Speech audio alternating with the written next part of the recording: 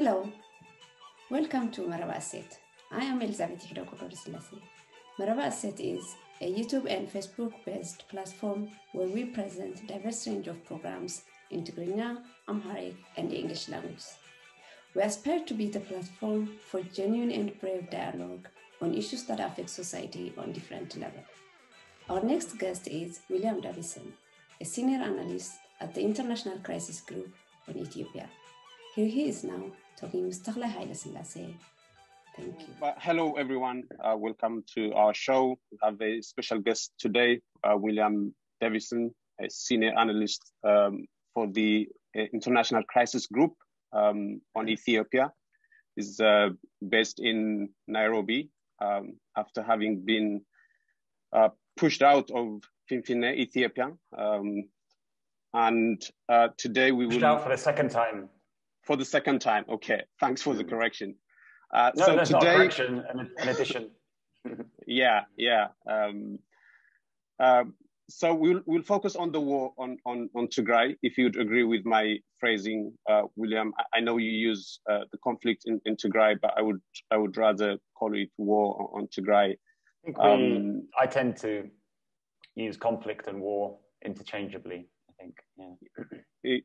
Yeah, so to give a brief summary, the war started on the 4th of November, according to the government's telling, after the Tigray government allegedly attacked a military base in Mekelle, around Mekelle, and dozens of massacres have been committed since.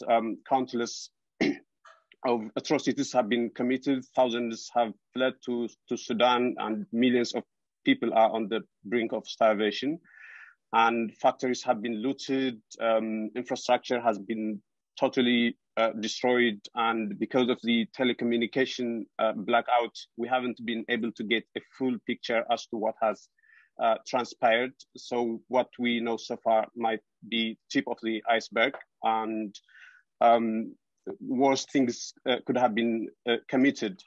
My question to you, William, on the 30th of October 2020, so that would have been roughly 1 month before the war started.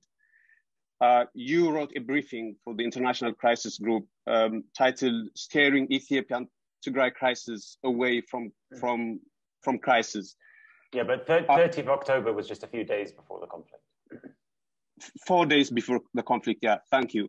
Yeah.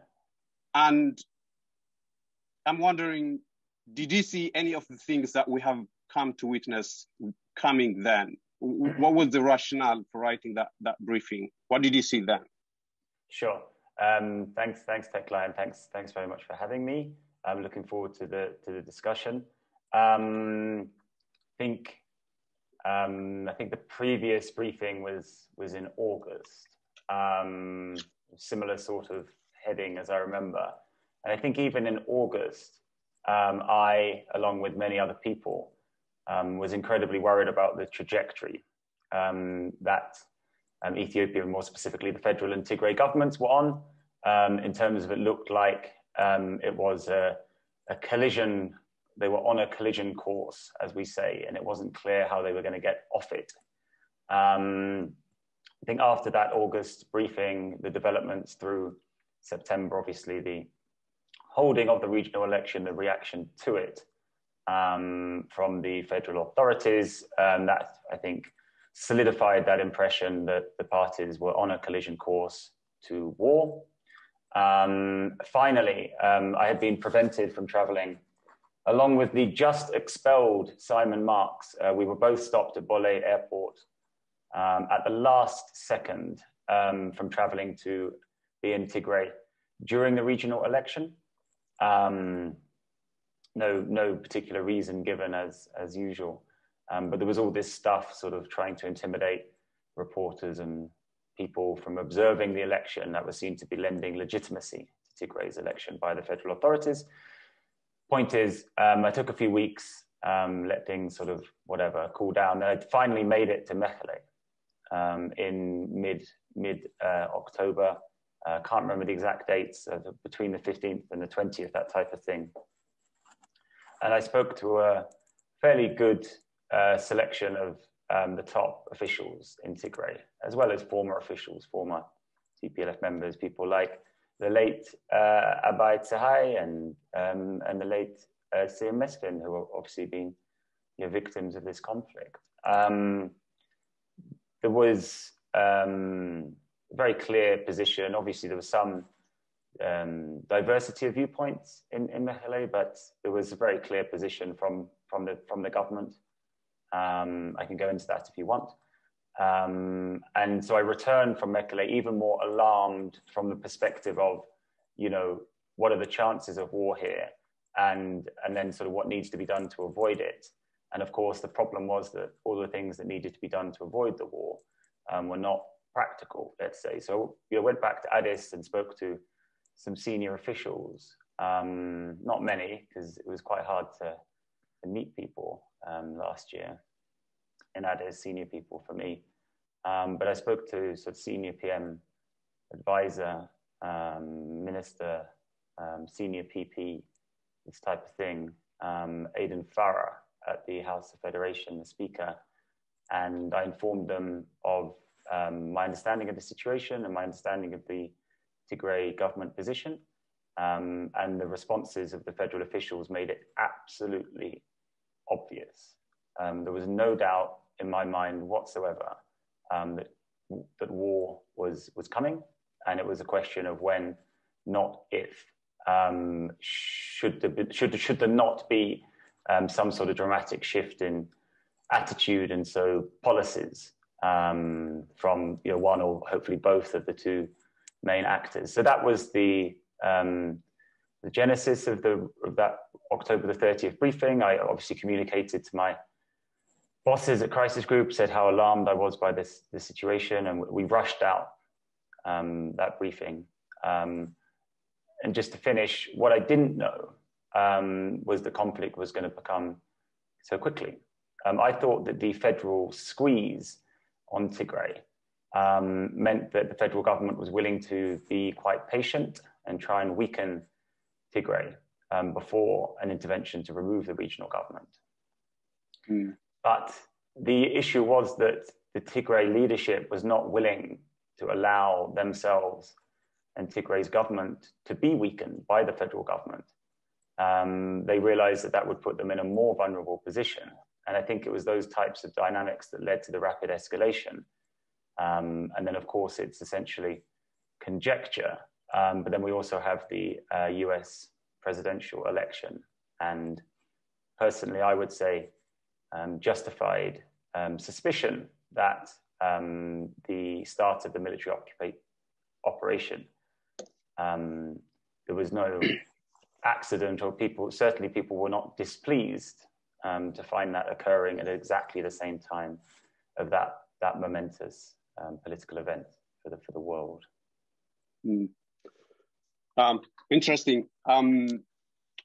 If you don't mind, I would want us to expand on the nature of conversation you had with the senior people in Mekele before the war started. You're telling me that you had a discussion with Siyum and with Abai Tsahai, and surely they must have told you their assessment at that moment in time, and you would have gathered something from that conversation. And if you could go a little bit deeper on that.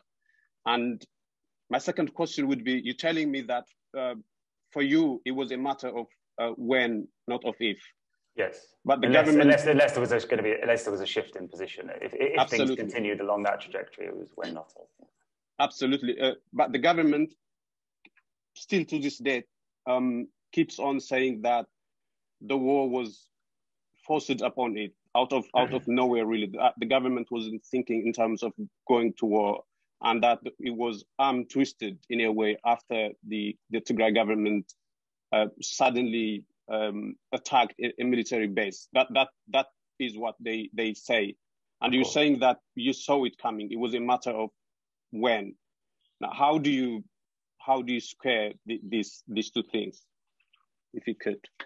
Well, because as with any war, to my understanding, there is also there's a physical war with guns and bombs, and then there's also an information war, a propaganda war. And quite often, again, to my understanding, a key element is, some form of the blame game. And the one side wants to sort of adopt the moral high ground, perhaps for its own reasons, to make itself feel better, perhaps for a domestic constituency, perhaps for an international constituency. They want to be able to say, they started it. What could we do? We were forced into this by the irresponsible actions of our opponent.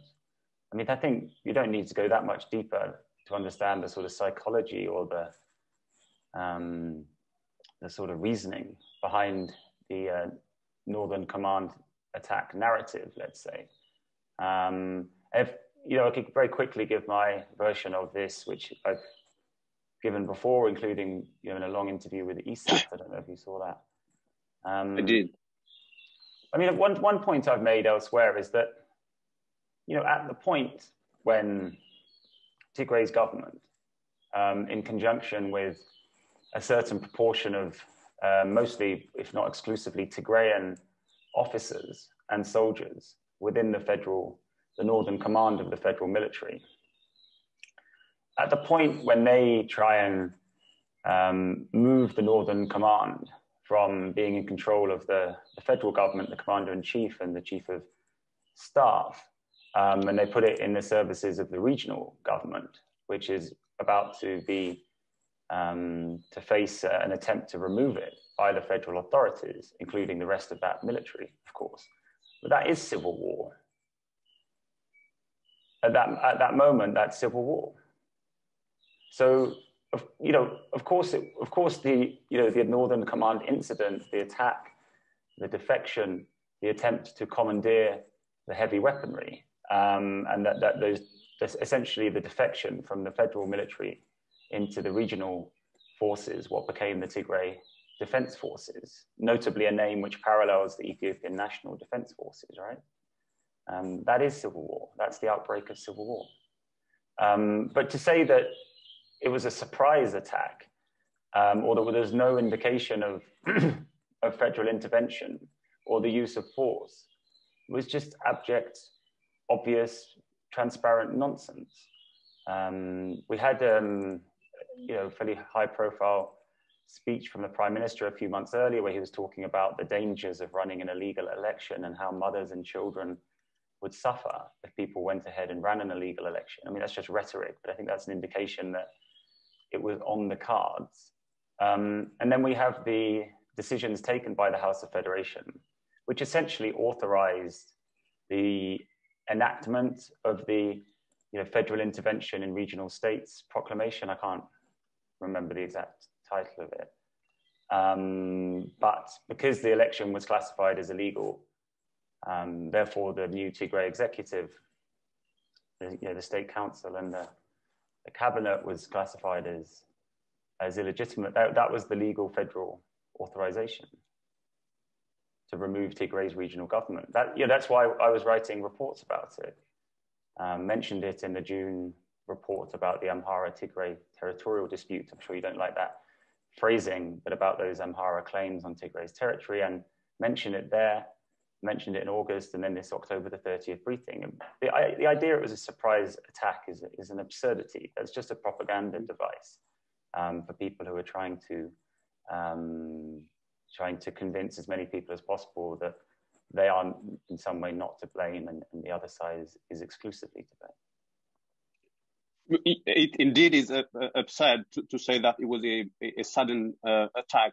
But I asked you because the international media almost invariably seems to have latched on to the government's line, and now they almost say that the war started after the TPLF attacked a military base, and they state it as a matter of fact, not even as a matter of opinion.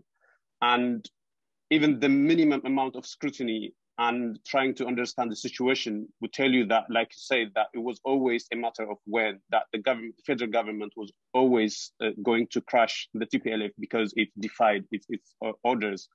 And what is not clear to me is why the Western media, if I could use that term again, keep on saying that the war was essentially started by the TPLF, that the federal government couldn't help, and that if the federal government is to blame for anything, it is for the way it managed the war, not for starting the war. And I wonder if you have those similar concerns. I do, yeah. And I think, obviously, as someone who worked for a long time in the international media, and then someone who knows and works closely with journalists as well as following the media now, I have plenty of exposure to this type of thing. I don't want to sort of we shouldn't spend too long on this. I guess I'll just try and be brief. But the media, the international media, especially when they're writing about places like Ethiopia, which is sort of not that prominent on the radar of their readers and people in the States and Europe, they like simplicity, they like brevity, they like clean, clear explanations.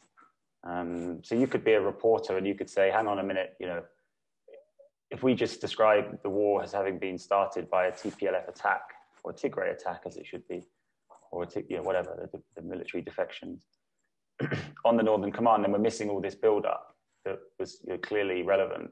But the editor will just sort of tell you, well, we don't have space for that. People don't really care enough. And isn't it true that the Tigrayans attacked the Northern Command? And then you'll be sort of like, yeah, that's true, but they'll say, well, if it's true, that's the start of the war, so we're not wrong to say it. And then, that conversation will be had, it will be inserted as background in a story. Then another editor will come along and they'll insert the same background from the previous story. So now they're in an established habit of like, this is our stock line, our stock context line for describing the outbreak of the conflict. So I don't think it's anything more sinister than those sorts of dynamics within the media. And of course, this is just a matter of journalists and editors, and also people like us, contacting journalists and editors and the organization saying, hang on a minute, I think you could be doing this differently because of these reasons. And I'm sure you do stuff like that yourself. And then I think the other thing here is that there's sort of like, there's a sort of, there's a sort of clear bias towards governments, right, and authority. And I think there is a tendency for, your average sort of, whatever, like Reuters senior editor and somewhere, they're going to be more inclined to believe the sort of Nobel Peace Prize winning led government than this sort of dissident regional types. There's just that sort of bias. And the media always gives a lot of space to official voices. And we have to remember here, this is a government that does many things pretty badly, but in terms of establishing its own propaganda lines and then repeating them and sticking to them, it's pretty good. And I think they killed the soldiers during their sleep, which may or may not have occurred. I don't really know. And the attack on the Northern Command and all the rest of it. This was a narrative, a version of events that was very successfully sold, not just to the media, also to foreign governments initially, African Union, entities like this. And that meant that there was a lot of scrutiny, obviously combined with the complete information and physical blockade on Tigray. That meant that the government was able to successfully sell this war. And of course, Abiy told everyone that this would take, like a few hours or 10 days or something. And people bought that initially. So part of the media's failings on that particular issue is that they were quite inclined, institutionally, systemically inclined to believe the federal narrative. And then the federal narrative, we may not like it, we may not believe it, but it was something that was sold and propagated, disseminated quite effectively. Mm. Interesting. If we could go back to that same briefing, William, if you don't mind. One of the recommendations that you make in that briefing is that you say Tigray should water down its demands. Sure. And for us who had to rely on the public press statements that they were issuing, the one overarching demand that they were making was that there should be an all-inclusive dialogue. That would be the only way to solve the problems in long term. Sure. And now, especially with the benefit of hindsight, that seems to have been the right demand to make, right, for the TPLF. But apparently, you must have found that demand a bit too strong. So which aspect of the demand that they were making, and especially given that you have had discussions with the top brass like C. Muslim and Abbas Haye, which aspect did you find a little bit too strong a demand to be accepted by or to be acceded to by the federal government? Sure. So just a couple of things. I just mentioned Abai and Siem by name, partly to sort of pay respect to them because they've been killed during this war. But I did meet the regional leadership, right? So the Prezion, Dr. Abraham, Fettler work, Getachew read briefly, and other people on the more kind of security side.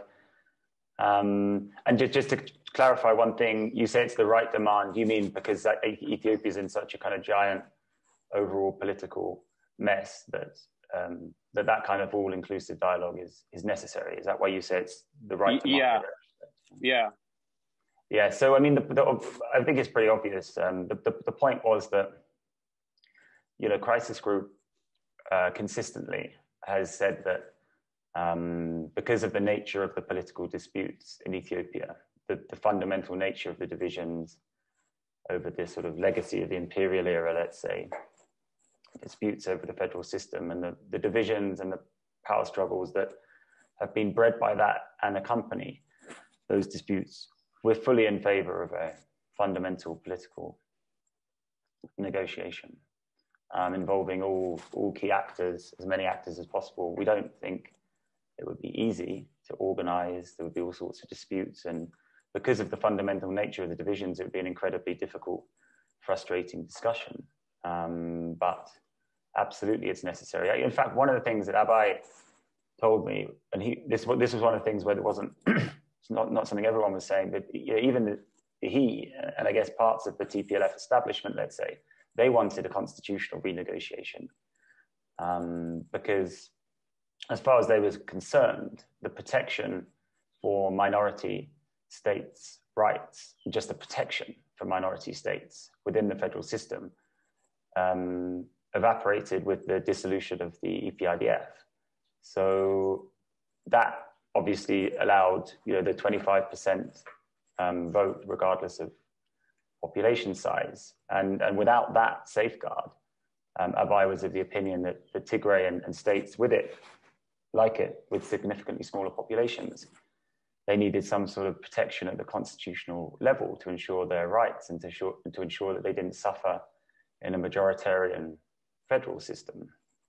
Point is that the TPLF wanted so these kind of figures wanted a constitutional discussion. Obviously, those who opposed the constitution wanted a constitutional discussion. I guess other entities, some Oromo elements want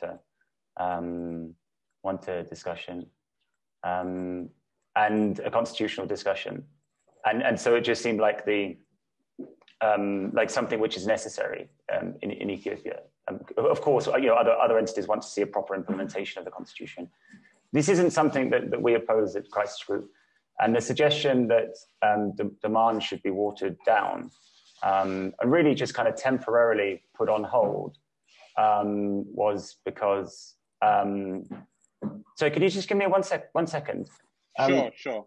Hi. Yes, I'm busy, so. Okay. Sorry. So, yeah. So just rewinding a bit. So it wasn't something that we opposed. It was just about the timing and because of the urgency and the gravity of the situation. Now, we felt like there was some possibility, some last gasp chance that you could have talks between the main protagonists to try and prevent a deterioration in a situation that was leading to conflict. our focus was on the fiscal, the budgetary issues, with a decision by the House of Federation basically to redirect the subsidies, the transfers, away from the executive to the lower echelons of Tigray's government. That obviously wasn't going to fly in Tigray. So we were focused on that. You know, can the federal government delay that measure? Because that's going to exacerbate the situation. And then on the flip side, you know, we said to the Tigray region's leadership, we said, you know, realistically, like because of the urgency of this situation, like to ask for Jawar and Eskinder and Teklay and all these characters to be released from jail to take part in an inclusive dialogue, that's making even less likely the chance of that dialogue occurring. And unless some sort of dialogue occurs, then we're going to keep moving along this path towards conflict. So the point was that, like, let's have a discussion about the things that are the key elements that are taking us on this path to conflict between Tigray and the federal government. Again, those fiscal issues, the election. You know, let's talk about them. The relations between the federal and regional government generally, and let's not muddy the waters with these other issues now, because that makes any form of direct talks less likely and therefore takes us closer to war. So that was the basic rationale. It wasn't some rejection of the idea that an inclusive dialogue or some sort of discussion about Ethiopia's political settlement is necessary, because it absolutely is. Yeah, but I asked that because, in my opinion, the whole thing boils down, the debate boils down to whether the Tigray people have the right to self-administration or not, right? And if you believe that they have the right to self-administration, then you would grant that they had the right to hold elections whenever they deemed it appropriate, even in defiance to the federal government. And it isn't the federal government's business to go into Tigray and meddle and tweak with election dates and stuff. And that doesn't seem to be the assessment of the international community. They seem to believe that the federal government had the right to interfere if Tigray went ahead with elections. And for me, that is a binary thing. You either accept that the Tigray people had the right to do that, or you don't accept. And there is nothing to be watered down. That is how I see it. Maybe you slightly differ here. I don't know. You could. I think so. Yeah. I think there's various ways of looking at this, and you know, one way is to look at the sort of, yes, the text, but also the sort of spirit of the Constitution, which is obviously, you know, about a federation formed by the nations, nationalities, and peoples with those rights to self-determination, could not be more prominent in the document, as I understand it. So I think it's clear where the type of argument you're making comes from. But then if we sort of stick with that constitutional issue, we can also see that on the federal side of the argument, there was the explicit role of the House of Federation in constitutional interpretation. Now, I know there was a debate about whether interpretation was actually what was occurring.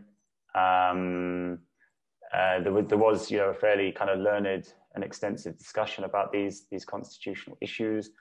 The other parts of the federal argument, of course, were, you know, once the House of Federation has ruled on a constitutional issue, then that is binding across the federation for all its members. And so therefore, that Tigray election, which you consider most importantly as an act of self-determination, others are interpreting and classifying as a defiance of federal authority after the House of Federation ruling. So there was that dispute, which obviously feeds into this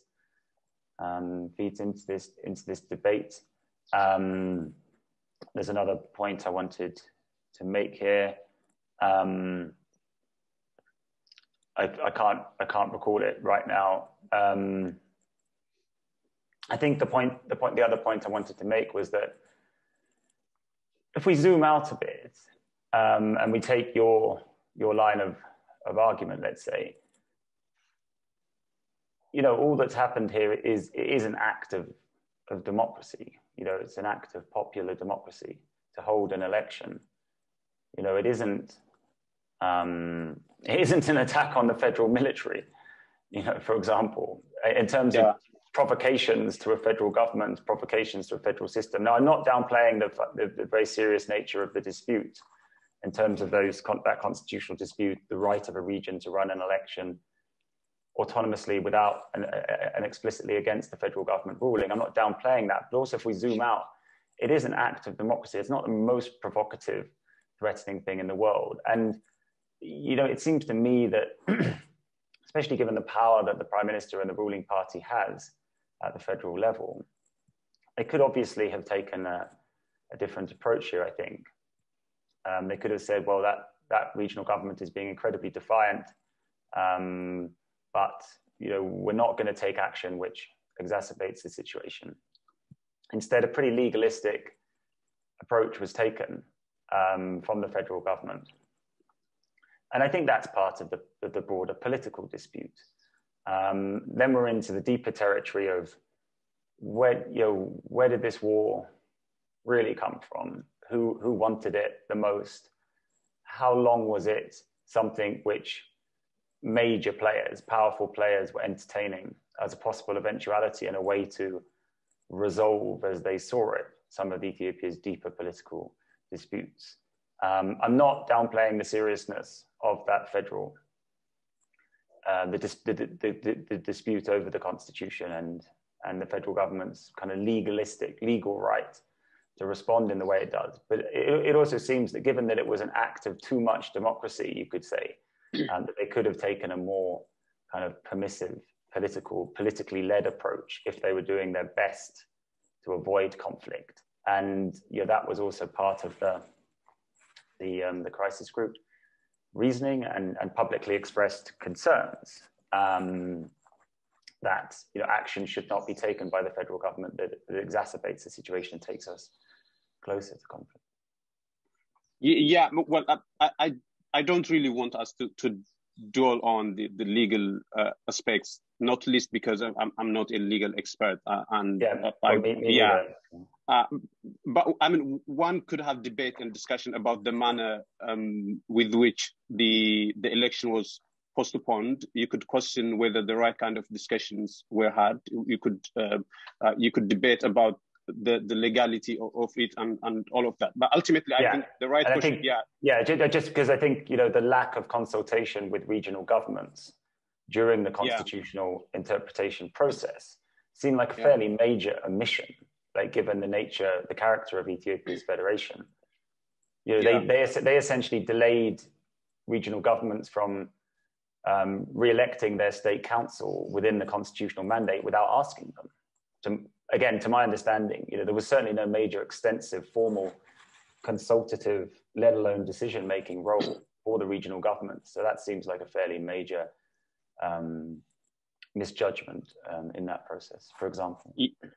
Yeah, but one interesting thing for me is the rationale that was given for postponing the election, and it was that the pandemic, right?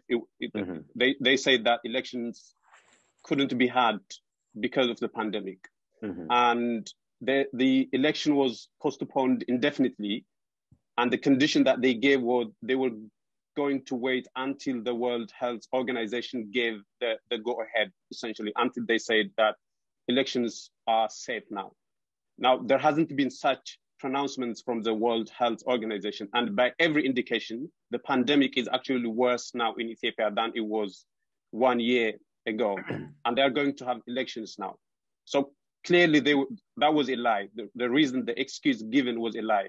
And that was one of the points that the Tigray government made, that the pandemic was being used as an excuse to postpone the election so that in that both time, the federal government will jail people who it thought were formidable opponents.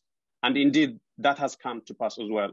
So do you, again, you might not think this is an important discussion to be had now, but do you think that the Tigray government has been vindicated, at least in that respect, in saying that the federal government was using an excuse to postpone an election to do its dirty job of jailing opponents.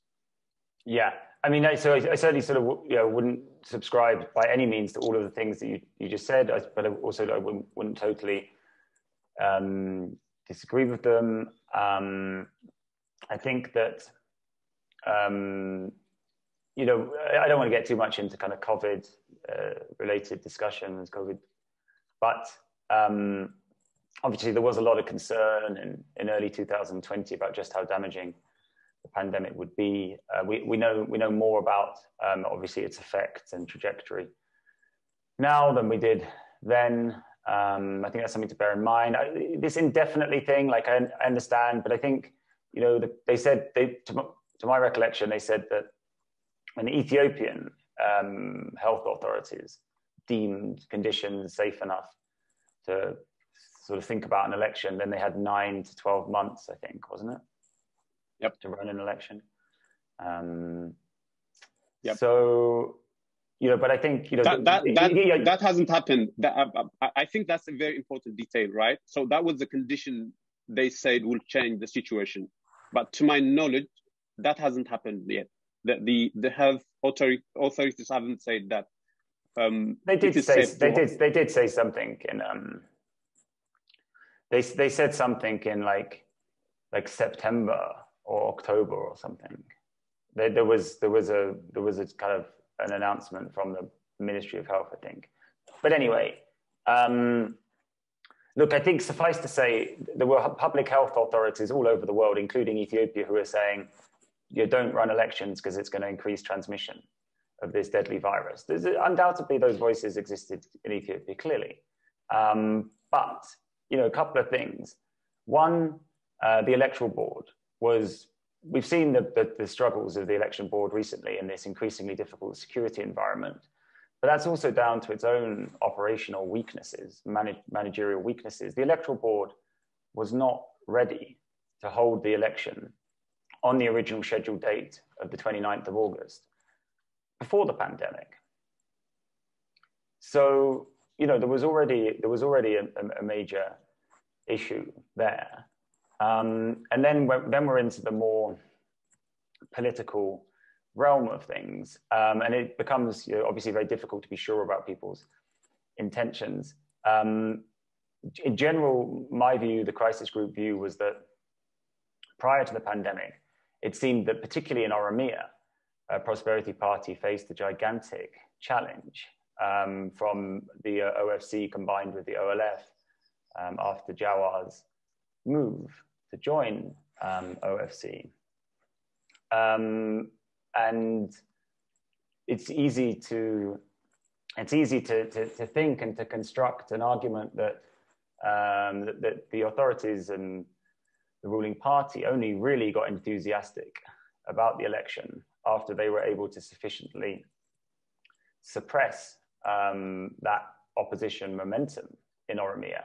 I think it's easy to make a case for that. Of course, it's a very difficult thing to prove, but exactly how that fits into the decision making surrounding COVID, I do think it's a somewhat complex thing. I think people were correct to describe the pandemic's arrival as a blessing in disguise for the authorities, because it allowed them to delay an election that they might well have lost, and therefore give them more time to prepare the electoral ground, so it was more conducive to a PP victory. And of course, that's exactly what we have now.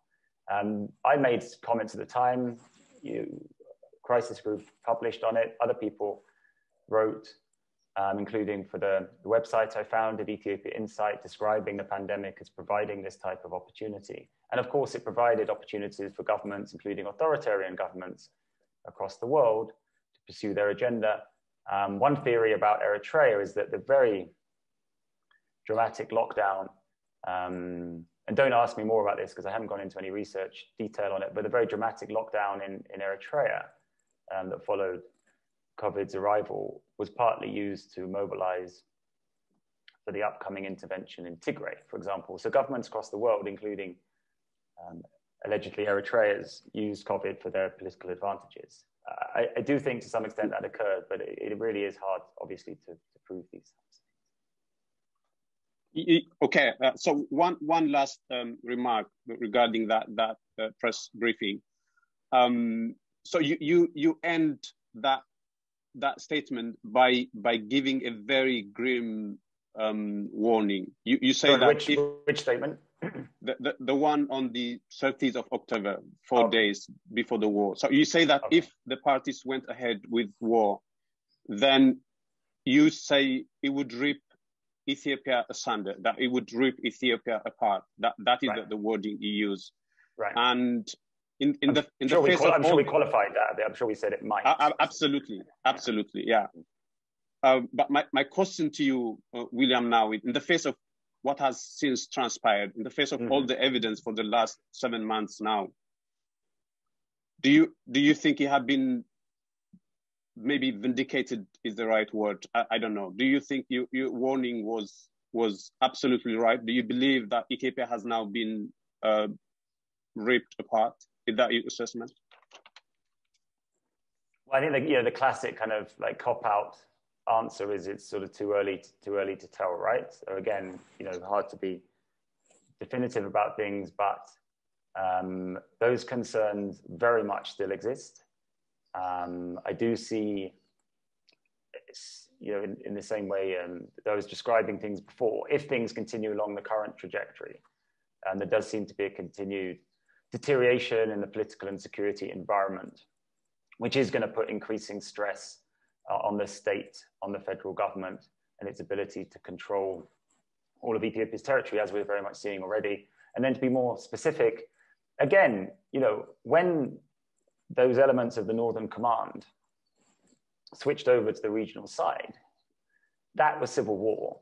That's also a gigantic blow to the integrity of Ethiopia's federation. And so when we were using this language, we were thinking about the inevitability that conflict between Tigray and government and the federal government would cause these kinds of splits within the military. Ethiopia's military has obviously been a powerful actor, both domestically and regionally. And so it's a huge blow to Ethiopia's capacity as a federal state. That's obviously occurred. Then we've had this brutal war in Tigray, which has created further stresses on the federal defense forces, with former colleagues from the ENDF lining up against each other.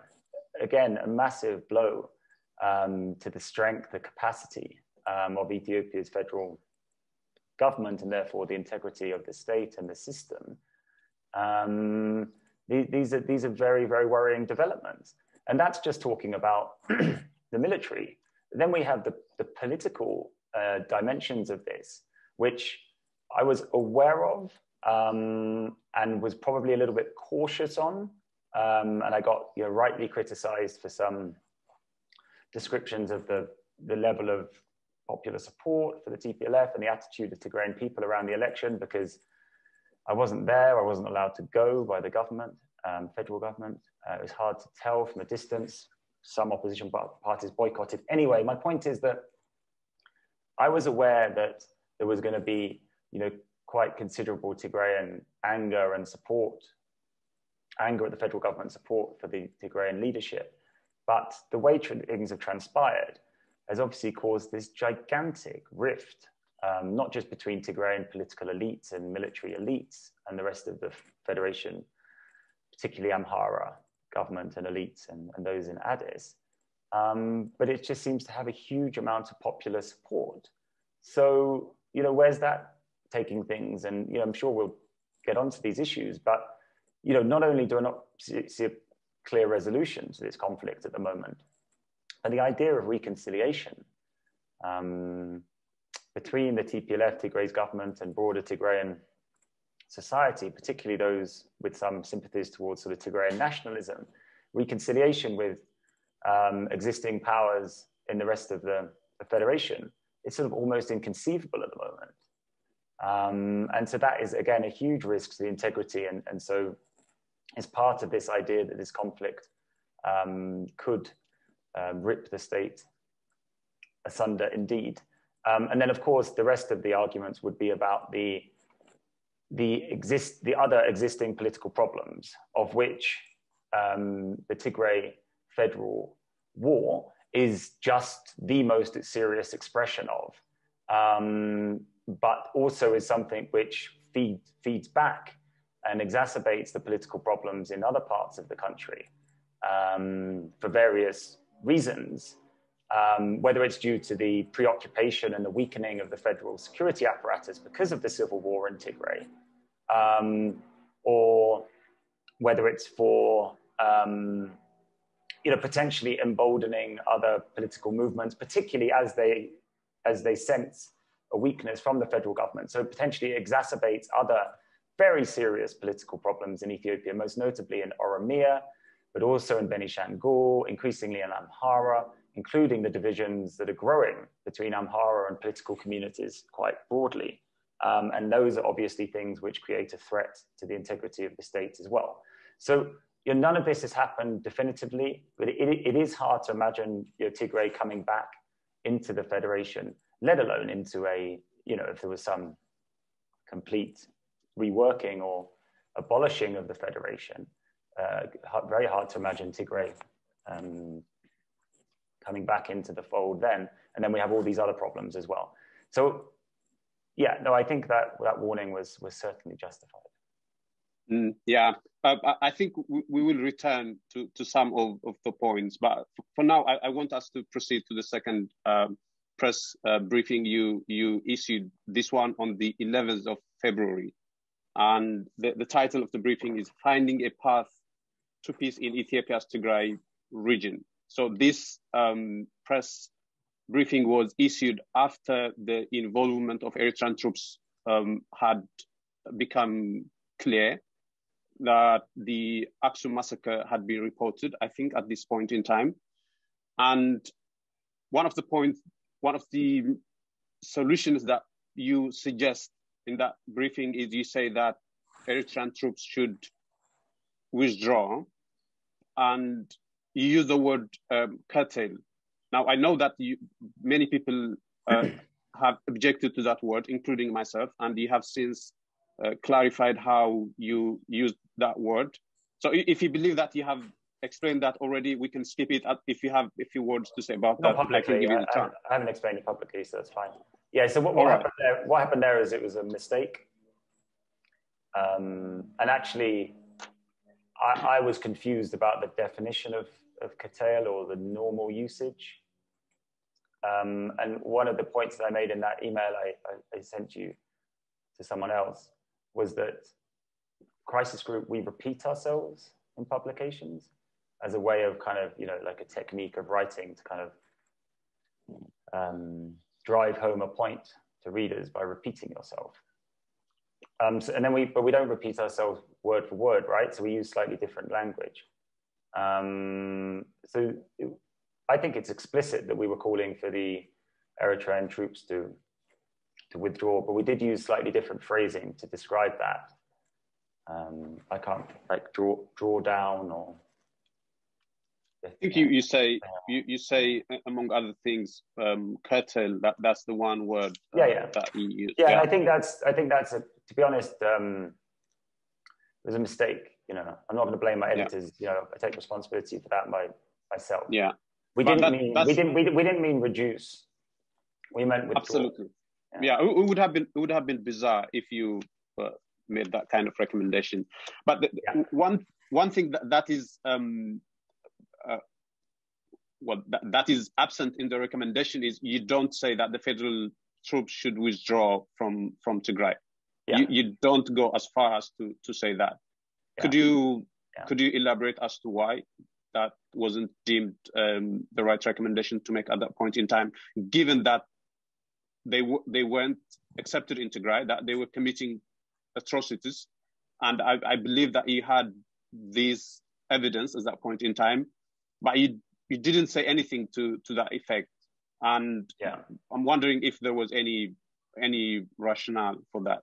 Sure. And I think I should, probably for the record, make clear that this isn't something that I've discussed with colleagues and with my managers, and so there is no organizational position on this.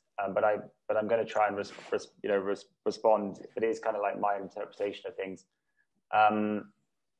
So I think when we make these recommendations, we only make a few of them. They're not extensive, they're not comprehensive.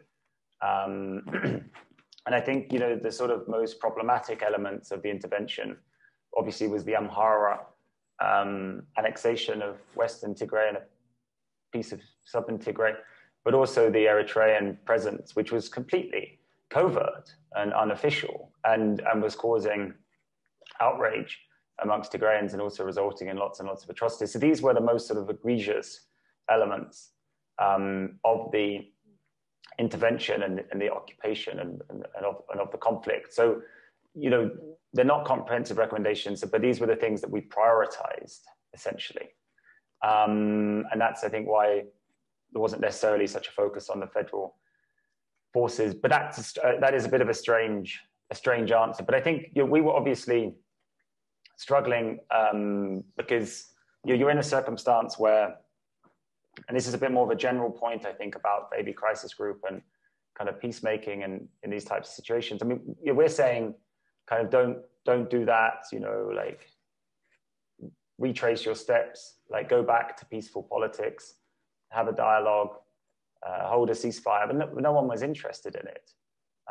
So there's always this, we were discussing this as an organization just last week, there's always a balance between idealism and pragmatism that we're trying to strike. We're thinking, well, how can we begin to make suggestions which are both towards an idealistic goal, but are somewhat pragmatic? And I think that's where the Eritrean and Amhara recommendation came from. We can get into how actually impractical that is in reality, and that's just how kind of screwed this situation is. That's where it came from. The other issue is that we are always trying to speak to both sides in a conflict, which obviously really enrages people who have taken a side in the conflict, as people are forced to do in conflict, right? It's a life or death situation. You don't have the option to just stick around in the middle like I do or crisis group do. So we were also trying to speak to the federal government. And, if we come out and say, that the intervention was completely illegal, and that, not only that, but all of the federal government's right to have federal institutions and federal officials, including the federal military in Tigray, is, not acceptable, and they must withdraw all federal troops outside of Tigray. I mean, that is a pretty bold position to take, and would certainly be construed in Addis as us taking the side of those in Tigray who argued for, some form of confederalism, or ultimately secession. So realistically, that's not a position we were going to take. And as you mentioned, we and myself had been struggling to confirm the Eritrean troop presence. I knew it was there, but to confirm sufficiently to publicize it, and then all other elements of the conflict were very difficult to authoritatively understand and then publicize. I knew what was going on, but it was a question of really being firm about it. And so one of the things was, there was a discussion at Crisis Group, just how are the people reacting in Tigray to the interim administration? How is the interim administration operating at the lower echelons, at the Kebele and Warada level, and this type of thing? So there was a whole kind of process of trying to work out what the actual situation was, and to what extent at least this federally imposed interim government was being accepted by the people. These were still things that I was trying to work out. So that's kind of another reason why you might not get such a focus on telling the federal government just to back out completely. But the main one is the impracticality of that suggestion. And we are trying to find a balance between saying things which are, yes, idealistic, but also somewhat practical, which is not easy. And I do sharing in that's a difficult balance to maintain. But the other recommendation that you make in that briefing is you say that it would be it would be better if the Amhara militia forces that were committing atrocities and ethnic cleansing, really, that is not your wording, I know, but even the US Secretary of State has used that wording, so it's not a far-fetched wording to use. But you say that they should withdraw. That's one of the things you say. And the Ethiopian government's counter-argument to that, and they have issued press briefings multiple times addressing that. They say that Ethiopia, as a sovereign state, is entitled to deploy forces wherever it deemed it necessary. And they say that it's inappropriate for people to say that the federal government should withdraw its forces from certain areas when that decision should be left to the Ethiopian government. Do you have any opinion on that argument that the Ethiopian government seems to employ? Yeah, I mean, we could look at it again. You can look at this from a few perspectives, right? I think, for crisis group, external actors to be saying, do this, do that. I mean, no one likes that, right? No people really like that. So part of it is just a rejection of being told what to do by foreigners, and crisis groups said it, the US said it. And so you get that kind of vehement reaction, stay out of our business, hands off Ethiopia, right? Hands off Ethiopia. This is the new, but these are perennial dynamics in terms of the interactions between states and more powerful states with other states and all the rest of it. So part of it just stems from that, this get out of our business.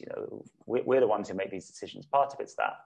The other one is more specific to the Ethiopian situation, which is that obviously from the generally the Tigrayan perspective, certainly the pro-Tigray's government, former government, ousted government, their position, of course, is that they're the legitimate government and that they were trying to operate and stay true to their interpretation of the federal system and the rights that are granted to regional governments within it. And so they see this as completely outrageous, because you can't just, as a federal government, you can't just go around sending, your neighboring regions' security forces to oust your government if you consider your government legitimate. Clearly, that's an outrage as you see it. If they then start parceling up your land, committing major atrocities and in doing something to displace tens of thousands of people, annex territory and set up their own administration, well, obviously that's completely, utterly outrageous from the perspective of that government, which is suffering that and considers itself legitimate. It doesn't need explaining, right? And then on the flip side of this debate, we have the whole the Tigray government was illegitimate, the junta narrative, the clique narrative, and now we have the TPLF as a terrorist organization. So they've completely delegitimized that regional government. And then, of course, as part of the security emergency that they say was created, then they start to legitimize the use of those regional security forces to support federal forces. And so that's the sort of Ethiopian, this sort of my understanding of this, how these types of arguments stem not just from that reaction to foreigners telling you what to do, but also from the specifics of this situation. What we should note here, though, is that even if there has been this defensive reaction to being told, the federal government being told by externals to remove the Amhara forces, is there a federal policy, is there a realistic federal policy about Amhara's taking over the administration of sections of Tigray? I'm not aware of one. The only thing that the Prime Minister said is that this has to be sorted out by constitutional means, and some references to the Border Commission, which Crisis Group has also made. But that doesn't reflect the political reality. These areas were taken by force, of course, from the Amhara perspective, taken back by force in the same manner that they say they were taken from them. And they have set up a new administration there. There's no federal policy about that. So you know, it seems obviously an unconstitutional occurrence. So you've got to sort of question. I think it sort of seems a bit hypocritical of the government to be saying, not hypocritical, but just very incomplete for the government to be saying we can do whatever we want with regional security forces, but not paying any attention to the fact that Amhara government has taken over the administration of what used to be known as Western Tigray zone and sections of Northwest Tigray, I think. Yeah. As well as sections of Southern Tigray. Yeah, I think Southern and a huge swathe of Western Tigray. But I was trying to play the devil's advocate there. Otherwise, I completely agree with you that the Amhara militia should be allowed and do the unspeakable atrocities that they have been doing. Is of course unconscionable. Is beyond belief, and I completely agree with you. But because it's a lie that has been told 1,000 times, and like any lie that has been told 1,000 times, it could be accepted at some point if people don't go out of their way to refute it, and nobody has been interested in doing that.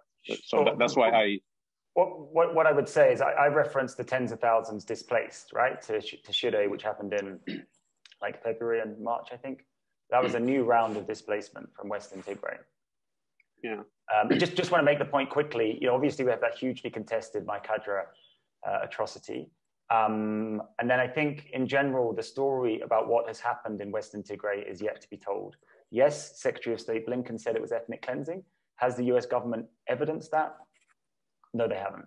But it's taken a while in this conflict for the truth to start to emerge. Not a truth that's accepted by everyone, but those people who are trying to look at the situation with some degree of objectivity. And my point is that we will find out a lot more about what happened in Western Tigray. Amnesty International is working on a report. Other organizations will do more detailed reports, and that will shed more light on the atrocities that you refer to.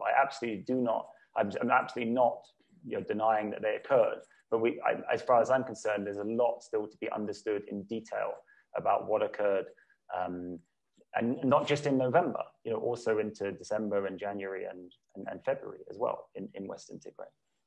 Yeah, but I do understand that you would demand a higher standard of evidence than I would. So there are things that I deep down know have happened, for which I don't have concrete evidence, and I wouldn't make you to say those same things, because again, you have a different standard and I have a different one. Yeah, and I've heard absolutely shocking stories, including basically genocidal attitudes from intervening forces from Amhara, but it's piecemeal. I don't have a comprehensive picture of what happened in anything like like all of Western Tigray. So that's my point. The evidence of those atrocities is a bit piecemeal at the moment. We need to get more comprehensive. Yeah. But William, you say that the Maikadra massacre is a contested one. Sure. And I would disagree with that because number one, the only body that has spoken about that is the Ethiopian Human Rights Commission, and they produced a report at a time when the Ethiopian government was desperately looking for incriminating evidence to tell the Ethiopian people that, well, look, this is what the TPLF is doing on you, and that is why we need to pay any price to get rid of it. And that was why the report needed to be produced in that hasty manner. And I haven't seen any other independent body who has gone to Maikadra and said those exact same things that the Human Rights Commission has said. And that, to me, doesn't seem to be a contested story. If anything, I would say a fabricated story. But you would have more to say maybe about that. Yeah. Just again, try and be brief. I think it's contested in the sense that there's two sides to it and clashing narratives. It's contested in that sense. I mean, my understanding is I think the Human Rights Commission was wrong to publish so quickly, 2 weeks after their visit. It was a visit and research that was conducted in the heat of the war and the intervention. It's far from ideal circumstances to be researching these things. To my understanding, it was a completely one-sided report. They did not speak to Tigrayans who fled the area. And indeed, I think the commissioner cast doubt on some of the refugee testimony, which was pretty unwise of him. But I don't think it was entirely fabricated. And I think that there were both Tigrayan and Amhara civilian victims in my cadre. I think it was an incident of brutal intercommunal violence in a location where there had been a lot of communal tensions brewing, and then they exploded as the intervention occurred. I think it's a question of, what proportion of civilians from the two groups make up the bodies in those mass graves. Whether we will ever find that out, I'm not sure. But I have no doubt that both Amhara and Tigrayan civilians died en masse in my cadre on the 9th and 10th of November. I would readily concede that there might have been communal conflicts and people might have died in that process. But I say this hand on heart. Mm-hmm. I don't see why the TPLF or any force affiliated with the TPLF would commit atrocities. I just can't see any rationale as to why they might. And there hasn't been any, the TPLF doesn't have a track record of committing atrocities in general. So unless there was a shock departure from tradition, I don't see why they might have committed. But again, I see I'm talking about very, very, very severe, brutal form of self-defense from the local Tigrayan community. I'm talking about retaliation, waves of violence, attacks occurring, and then retaliatory attacks. I'm not talking about something orchestrated in Mekelle. No one's proved that. EHRC said there was local officials involved. Maybe to some extent that occurred. And in terms of the propaganda value of the event, it was actually a very important piece of propaganda, piece of the official narrative, I should say, that along with the Northern Command attack, which really continued to spur those intervening forces and generated considerable popular anger and support, therefore, for the intervention in Amhara and across Ethiopia as well. So there's a huge propaganda boost for the federal intervention. So pardon me if we are dwelling on this for more than we should, but the other recommendation that you make in this briefing is you advise Abiy to work with the interim government, and that seems to me that you in a way lending legitimacy to the interim government. Now, this is a government that is wholly, totally despised by literally every Tigrayan. If you were to go to Mekelle and ask 1,000 people about what their view is on the interim government, it would be a total rejection. And my question to you is, why did you think it would be easy for the Abiy government, even assuming that this is a benign government that has the interests of the Tigray people at heart, and they want to work with the interim government, even granting that, the people wouldn't accept that, because the people don't believe that a government they elected is deposed and another one is imposed from above. That seems to be something that the Tigray people can't contend with. Now, given that, why did you believe that this would be an easy thing to do for the federal government? So just as a bit of context, I'm the lead author of these reports. Obviously, I'm the Ethiopia analyst. They are written in conjunction with colleagues. That means that we have to reach a consensus on things. I take responsibility for everything in the report, but that is the process. This is not me blogging away on Facebook or something. This is a lengthy process of generating the publication. And like I say, it's a product of consensus within the organization. And we had specific debates about this. I raised and others raised the types of points that you're making. And if you recall that previous answer, the sort of fog of war stuff, like we didn't really know and still don't know exactly what's happening on the ground by any means.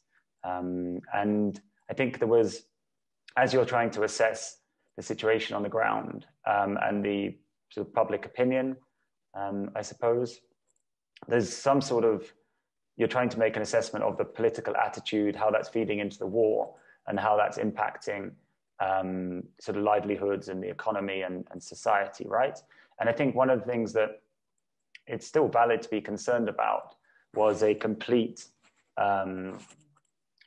sort of dissolution of all of Tigray's governing and socioeconomic structures and institutions and systems, right? And this, of course, is in the context of the TPLF being an incredibly dominant part of Tigray's government and economy and society. So it was about this this question, and people were talking about the sort of concept of de-Baathification in Iraq, and essentially, would we get even worse chaos and therefore outcomes for the Tigrayan people if there was a decision by the federal government and its imposed interim government, if there was a decision to not work with anyone who was a member of the TPLF or even perhaps associated and supportive of the TPLF, would that lead to an even greater and more rapid breakdown of Tigrayan society and worse outcome for civilians? That was the thinking. The obvious weakness is what you have raised, which is the political attitude in Tigray, and the reality that that interim government is not seen as legitimate, and there's a lot of support for the TPLF government.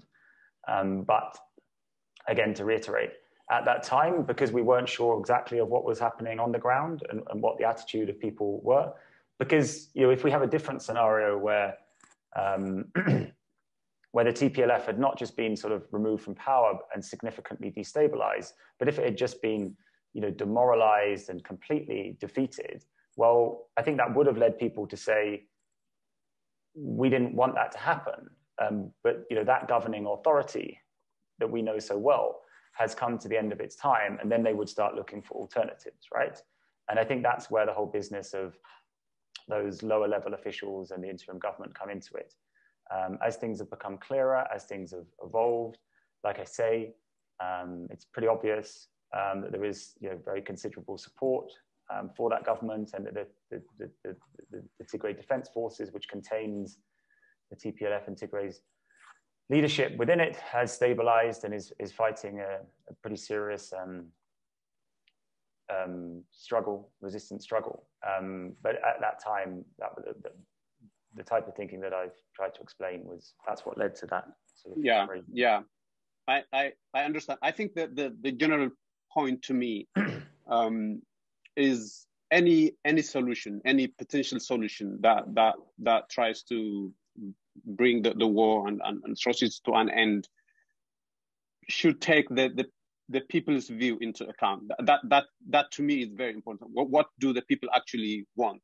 And so far, nobody has really been asking that question. Okay, there is this conflict, there is federal government, there is the TPLF, there are other parties, but what do the Tigray people actually want? And my understanding is that people, and when I say people, I'm including people who have very, very serious disagreements with the TPLF, sure, believe that it's entirely up to the people of Tigray what kind of government that they elect in Mekelle. It's not up to the federal government what type of government is installed in Mekelle. And to me, anybody who is trying to bring about a solution to the crisis should ask that simple but very, very important question: what do the people want? Yeah. And so sorry to interject, and I think to state the obvious, it is hard to make an assessment of that given the current conditions in Tigray. But I think, myself and Crisis Group and many other interested observers here, essentially what we see is an attempt to batter the people of Tigray into submission and to accept an imposed authority upon them. There's two things to say about that. One is that is clearly entailing massive violence being inflicted against the Tigrayan population. And number two, it's not going to work. It's going to produce the opposite effect. It's going to make the Tigrayan people less inclined to cooperate and do the bidding and take the instructions of the federal authorities. So, for me, Ferengi in Nairobi, to sit here and say, I know the views of 6 million Tigrayans is always going to be a bit ridiculous, right? I don't, but I do know, I am clear, and we are clear at Crisis Group, that this attempt to impose authority onto the people of Tigray is, one, causing massive violence, two, is just totally counterproductive and not going to work. Yeah, totally agree. And one more point there, you say that the US government should try to urge the United Arab Emirates and Saudi Arabia to be involved in the process. And I was wondering what leverage do you think these countries have in Ethiopia? What was the thinking there? Political relationship at high levels with the Prime Minister, particularly financial leverage. They've been something of a lender of last resort, right? Emergency source of financing for the government, both under the EPRDF, but also under the ABPP era. There's a strong suspicion that the UAE, along with the Trump administration and other actors, gave something of a green light for this operation in Tigray. Obviously, there's the drone allegations. So if they're actively involved in supporting and fueling this, they need to desist. And then can they also join the international chorus saying, ceasefire, prioritize humanitarian access, come to some form of, start some form of political process to try and resolve these disputes? Can the UAE and the Saudis and whoever join that international chorus and lend their weight, whether it's their financial muscle or those political relationships that I talked about, to try and support that international push? Yeah. Also the regional stuff. The Renaissance Dam, Egypt, Sudan. Yeah. And also the links with Asmara and President Isaias. We've seen the developments at Assab, obviously. Yeah, but there is a lot more in that briefing that we could talk about, but in the interest of time, I will skip and go to the third briefing that you have written on Tigray war. It's titled Ethiopia's Tigray War, a deadly stalemate. Mm-hmm. So that is how you characterize it. Is it still your personal position that it is a stalemate now?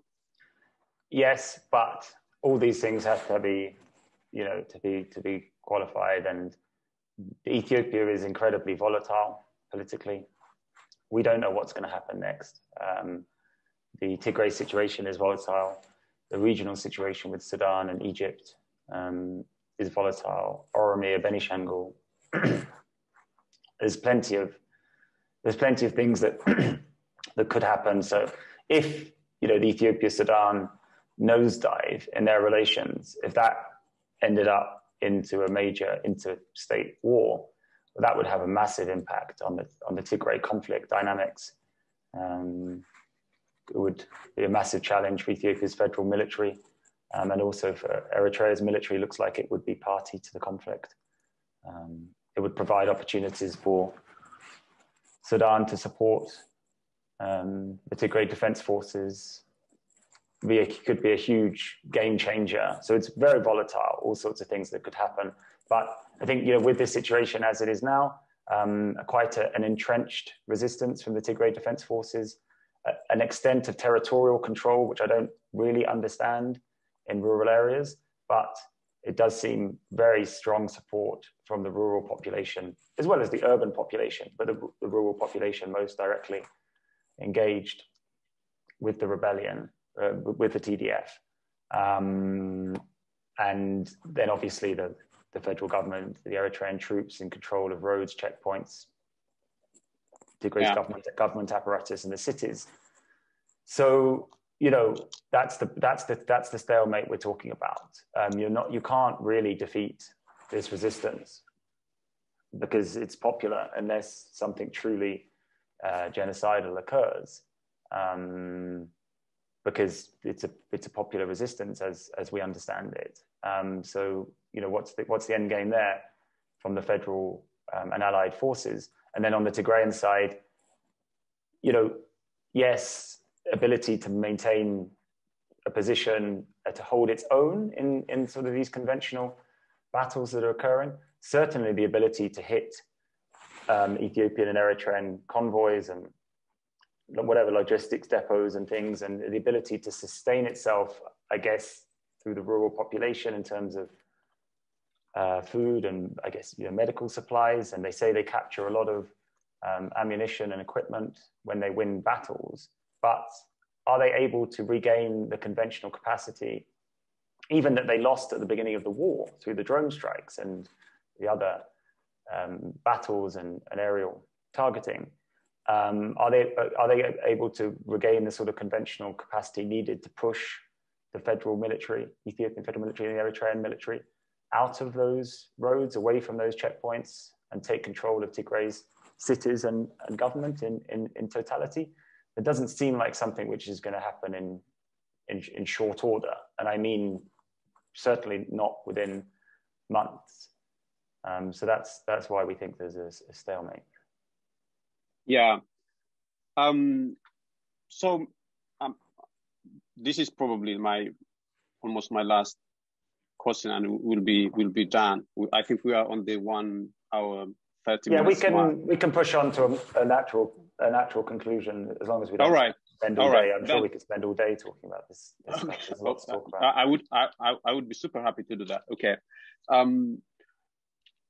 So given that this is a stalemate, and given the state of affairs, given the atrocities that have been committed, and some people would argue genocide, and given the sense of animosity that has been created between the Tigray people and Ethiopians due to the lack of solidarity and support that has been shown in Addis Ababa and elsewhere. And worse, the opposite, right? Support for the war. Absolutely, yeah. Public open support for the war, although it was a sport game.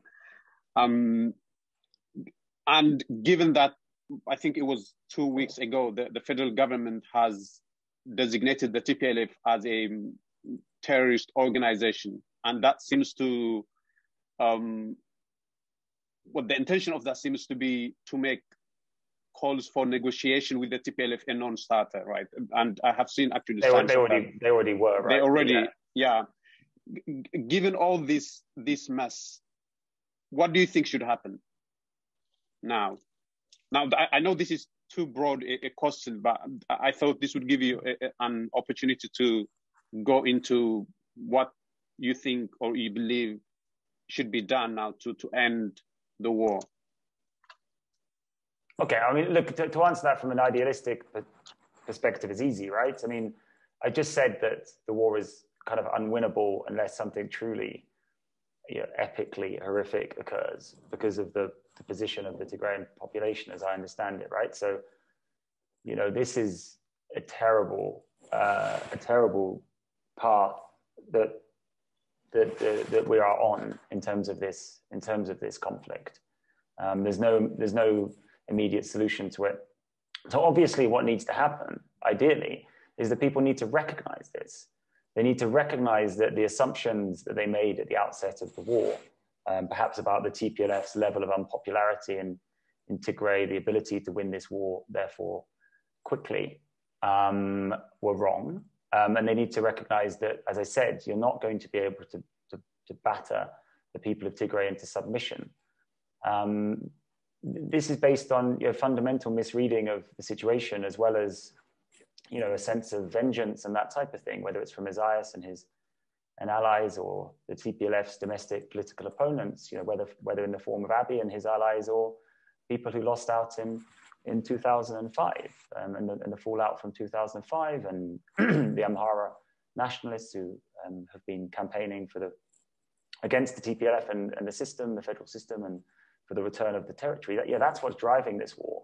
Like any kind of like logical argument that this is a way to enhance Ethiopian unity or benefit the Tigrayan people, they're preposterous at this stage. These things need to be properly acknowledged, understood and acknowledged, and then digested by the people who are continuing to perpetuate this war, as in this is unfinished business. We have to remove and defeat the TPLF entirely, which means defeating the TDF entirely, which essentially means defeating the Tigrayan people entirely.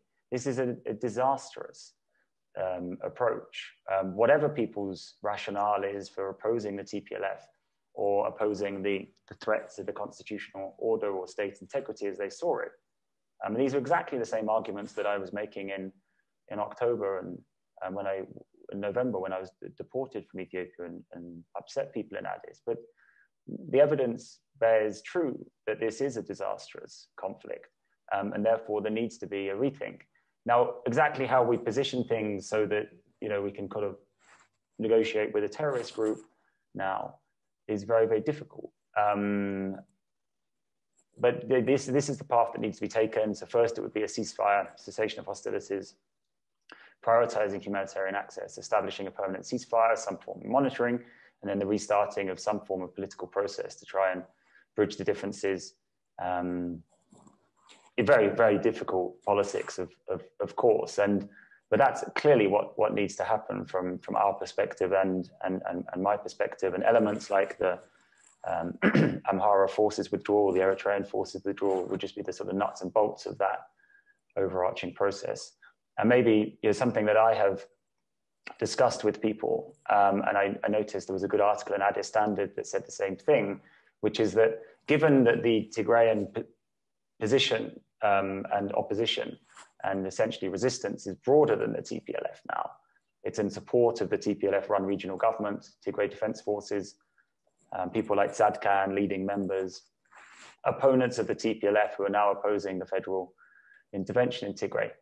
Can the Tigrayan people collectively inside Ethiopia and abroad do something to create an entity which the federal government can feasibly negotiate with? Because, you know, having Abiy sit around the table with Getachew Reda and Debretsion and these people, it's, you know, we're into the realm of like political fantasy, I think, really. And so therefore, you know, could some sort of broad Tigrayan organization which reflects some sort of like collective Tigrayan position be created that can help us get out of this mess?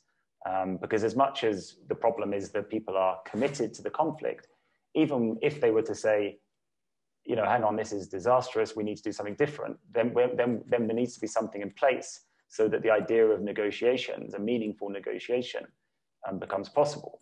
And that needs to be an organization which the federal government in these changed circumstances and changed attitudes can feasibly negotiate with. Not the TPLF, because they've classified it as a terrorist organization, but then on the Tigrayan side, it needs to be both a representative of the Tigrayan people, but it also needs to be representative of the TPLF as the entity which the Tigrayan people elected to run their regional government. This is also like a thorny political issue, but I think it's one that people should start thinking about, as that Addis Standard article said, because it would be a terrible thing if there was a change in approach to the conflict, but then it would just proved impossible to get some form of political process going. Yeah, and I think you have written an article for The Guardian and you make similar points. I don't have the piece. More about the national challenges. And in my to my understanding, you seem to suggest that one way to, in the long term at least, not really with regard to the war, but in the long term, what would make Ethiopia stable is if those political organizations and parties with extreme views, again, that I think that's your maybe you don't use that wording directly, but those nationalist extremist parties should be in a way tamed, and that there should be kind of an effort to centralize the country. You seem to suggest that to me.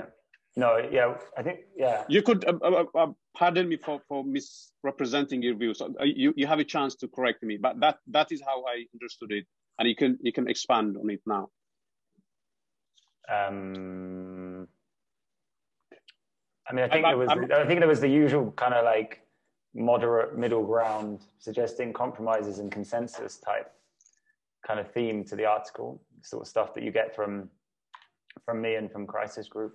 I think I don't want to put words into your mouth, but I think what you're referring to is this line where the article was kind of like, Tigray is an absolute horror show, something, need to change trajectory there.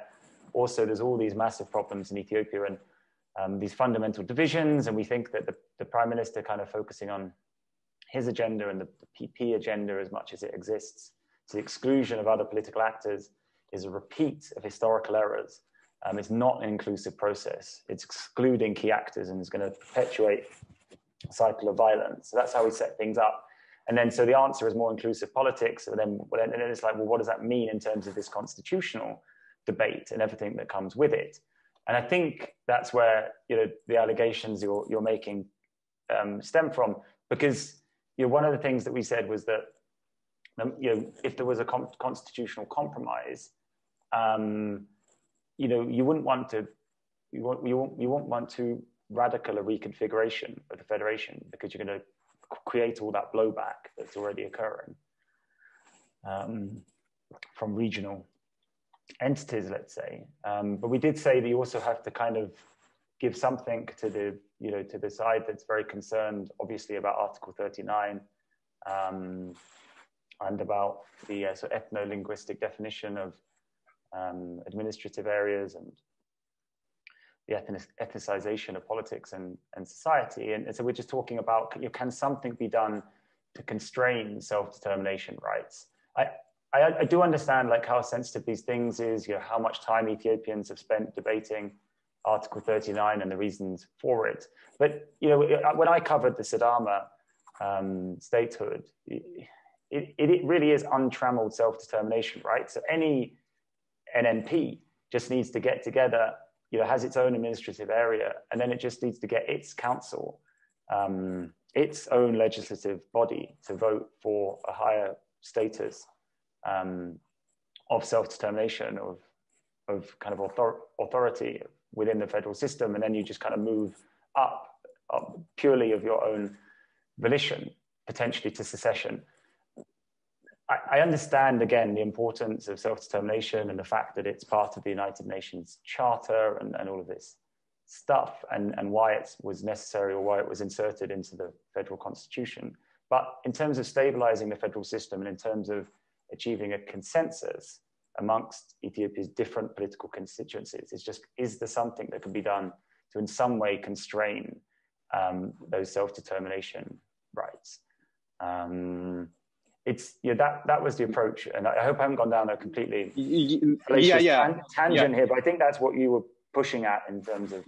Yeah, I wasn't saying exclude all ethno-nationalist voices. The language you used made me sound like the comments that the Attorney General made about the Oromo politicians that they have arrested. I wasn't saying that. But I take the words back, no problem. But I think that this debate it's kind of philosophical, whether you think Article 39 is fundamentally a good or a bad thing.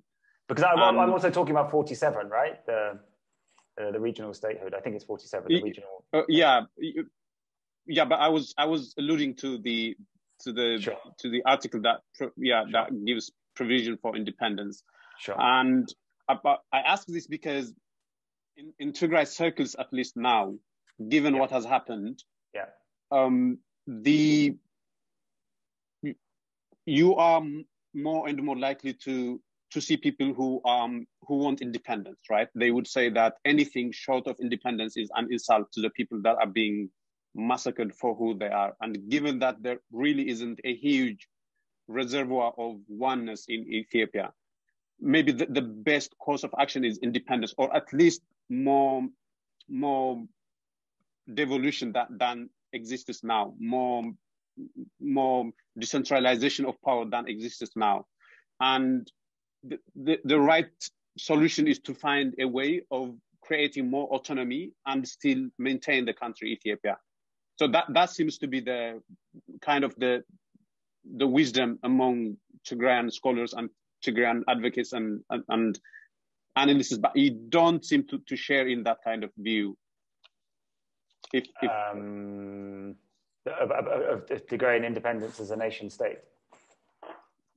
Maybe not outright independence, but at least more autonomy than existed before the war, for instance. So they sort of, as something like a confederal structure, like sort of like the Abai Tzahai thing I was talking about. So states' rights are protected at the constitutional level in a more clearer way, minority states' rights. I think all these things have to be negotiated. I think at this point, just like these would be the subject of these ultimately would be incredibly difficult negotiations. I think the problem that we're confronted now is obviously that there's the most fundamental imaginable difference of opinion about the legitimacy of Tigray's government. And the first thing we'd have to do is begin to reach some sort of consensus on that. I mean, there's no exercising Article 39 rights in a meaningful way now, because this is just being decided by a war. The time to exercise Article 39 rights would have been prior to the regional election, because Tigray, in the eyes of the federal government, its government was still a legitimate member of the federation. So there's no peaceful political process to independence. So then we're just looking at various types of warfare to decide political outcomes. And suffice to say that there is no peaceful path, not just to independence, but also to greater autonomy to Tigray. That would have to be the subject of a negotiation, and in completely different circumstances. But at the moment, it's just war to defend the rights of Tigray's government as people see it, or to capture the criminal politicians from that region and restore the integrity of the federal military and all the rest of it. And maybe just a quick piece to add: the Amhara, the Walkite, Tigray, Zelemt, and now Humera issue. That has to be war, unless the Tigrayan nationalists, Tigrayan independence proponents accepted that a Tigray nation state would not have an international border to the west, and it would be willing to give up on land that it had previously claimed as essentially Tigrayan. And then there's the Eritrea question and the access to the sea issue. Would a Tigrayan nation state want to be surrounded by a hostile Ethiopia and a hostile Eritrea?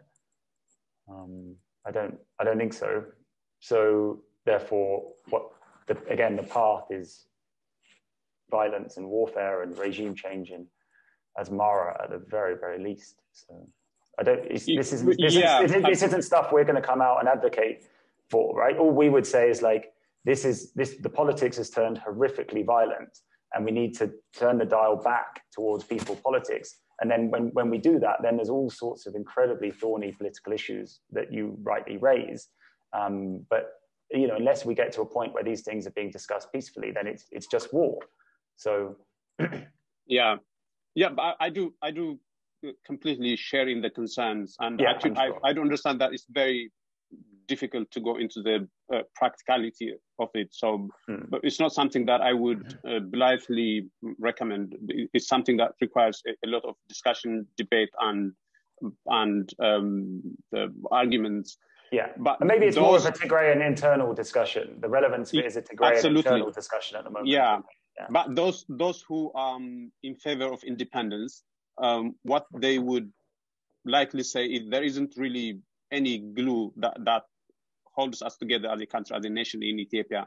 there's nothing to be gained, and that there is everything to be gained by going for independence, even though that endeavor might be difficult. We wouldn't be worse off than staying in the state of affairs, in the status quo now. That would be the argument, but they would make, of course, more. Yeah, and I'm kind of like, I guess I'm talking more about the practicalities of getting there rather than the sort of justifications for independence as a desired end goal, right? Absolutely, yeah. Yeah, if we could, William, if we could do some digression before I let you go. Now, more and more people seem to believe that genocide is being committed in Tigray. Now, I know that it's a very controversial issue, and I don't want you to commit yourself either way. I'm just trying to elicit some comments on that. People like Alex Duwall, for instance, I'm sure you will have read stuff from him. He says, among other things, that starvation crime is being committed, and that is deliberate, and that could be used in the service of arguing for the allegation of genocide being committed by Eritrean and Ethiopians. Do you have any comment on that? Do you believe those people have a point? Yeah, I spoke about this in another discussion recently, and I think there's like a legalistic version of genocide, and then a kind of popular understanding of genocide, the popular being the Holocaust and Rwanda prominently in people's minds, I think. The events that people know most about, and then the legalistic sort of destroy in whole, or the intent to destroy in whole or in part a sort of ethnic group or distinct community, and the kind of various methods that are used to destroy that group.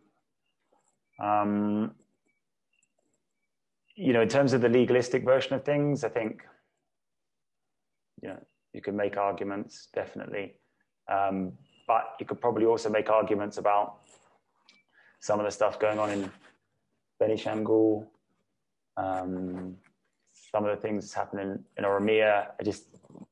In some ways, it's quite an expansive definition of genocide when you take that legalistic viewpoint. So I just wanted to make that clear. But in terms of the popular conception, what I'm really focused on here is the logic of this war. So if people accept mine and your understanding of the attitude of the Tigrayan population here, the fierce resistance to the imposition of federal authority, and staunch and popular widespread support for the ousted regional leadership, TPLF leadership. And then on the other side, the absolute commitment from the federal government, from Eritrea's government, and then also from Amhara's government and elements associated with it to achieve their objectives in the war, holding on to land, reclaiming territory, ensuring that Tigray is not Tigray nationalism is not a political threat in the near and medium term, it seems from the Eritrean perspective, the complete defeat of the TPLF and all those who are associated with it from the federal government perspective, no prospect of negotiations from the outset explicitly from the federal government, TPLF being classified as a terrorist group. Now, those are facts, right? Most of the things I said in the second part. I mean, people might dispute the Eritrean intentions and this type of thing. It seems like, we could be fairly confident about the Tigrayan sentiment and commitment to this armed struggle. Well, where is this leading? And I think that's my massive concern, and that's what informs some of the previous answer I gave about what needs to be done here. Because what is the plan? Like how do people plan to win this war from the federal perspective? By essentially maintaining an occupation where various methods are going to be used to discourage the Tigrayan population from supporting their ousted leaders and supporting the rights of Tigray's government as they see it. well, what sort of tactics are going to be used to convince the Tigrayan population to do that? I think we're seeing it. I think we see violent reprisals, including obviously rape and murder of Tigrayan civilians who have the temerity to express support. And it's definitely for those who are associated or who are actually materially supporting the resistance. And I think so the longer this conflict goes on, all of those more dramatic claims about what is occurring or what the outcomes are become more and more realistic. And so I think that's my massive concern. And I think that's the most relevant kind of answer I can give about that genocide question. Yeah, thank you. If I could get your thoughts on two more important issues. The first one is, I mean, historically, countries have gone into very controversial war, and there have always been people who supported war, and there have always been people who opposed war, even war that is less controversial than the one the Abiy regime has waged on the people of Tigray.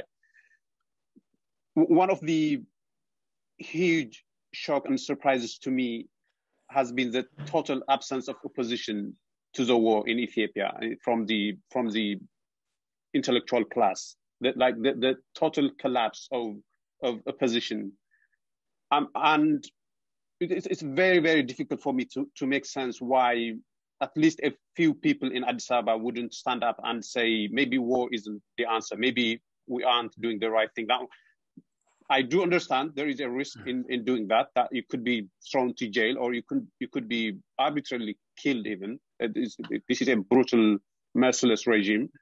But even given that, you would have assumed that some people would stand up and say that this is not the way to go about it. We have to find another peaceful way of resolving conflict, political conflicts. And definitely, it is not okay to let a foreign hostile country come into your own country and literally get away with murder and atrocities and massacres and looting and total destruction of infrastructure. But given that this is what has been being done by Eritreans, and there isn't even a single person in Addis Ababa who has stood up and spoke against this, has it been a shock to you, the total absence of opposition, of voices in Ethiopian political space? To some extent, yes. But I mean, I think there are obviously some people who've spoken up in Addis. I would say. But, I mean, publicly. I mean, maybe privately they do. I would imagine that there are people who are privately murmuring, not happy about the situation. Non-Tigrayans speaking up publicly. I don't know. Yeah. I hope that has happened. I think to some extent I've been it's taken aback. But I can also understand, not legitimize it obviously, but I can understand where it's coming from. I think there's those dynamics that you talked about. So there's sort of like sort of groupthink dynamics where people are just normal groupthink, or they're fearful.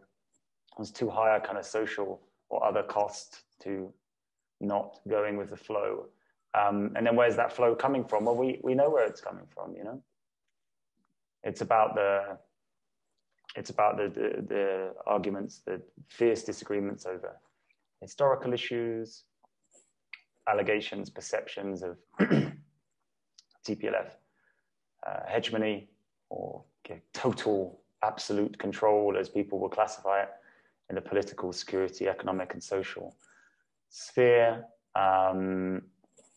The arguments over the federal system and ethnic politics and the hatred for the system and for political parties, and therefore supporters of political parties who represent pro-multinational or ethnic federalist positions.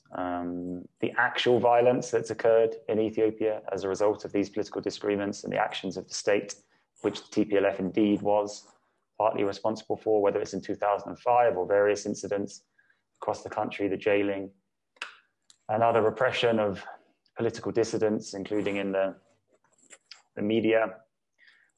That's where it comes from.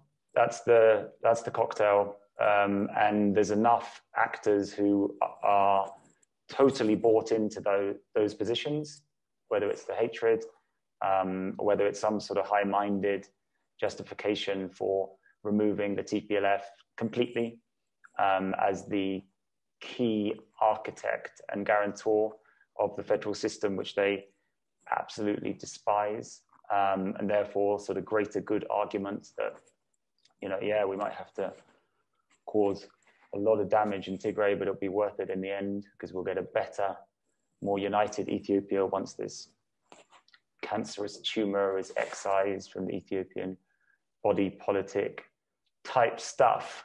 Yeah, that's what these people say.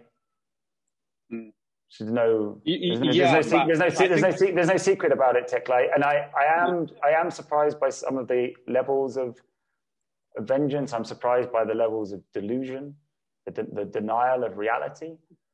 Yeah, the successfulness of the propaganda. I'm surprised by the extent, and it's shocking, the lack of opposition, the lack of concern for Tigrayan civilians, the lack of concern for the amount of young Ethiopian soldiers, combatants who are being killed in this war. Complete disregard, as far as I can tell.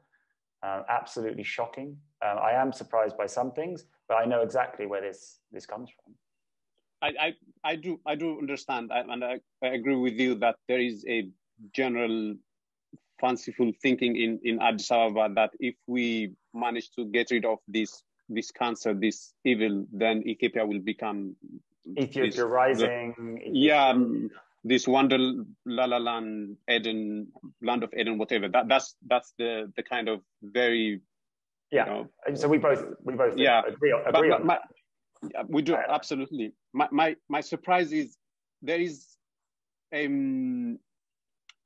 refusal, a general refusal to acknowledge that there is something happening in Tigray. I'm not just in the civilian, in the ordinary citizens, but even political parties. You might have heard that there have been a couple of debates about the sham election that they will hold in 21 of June if they don't postpone it again. And not even once have they mentioned the Tigray issue in the debate. Now, you would think that the Tigray war, the war on Tigray, the genocide would be the single most important issue for political parties to debate, right, in any other country. But in Ethiopia, there was no mention of it. And that tells me that there is a desire to pretend that nothing is happening in Tigray.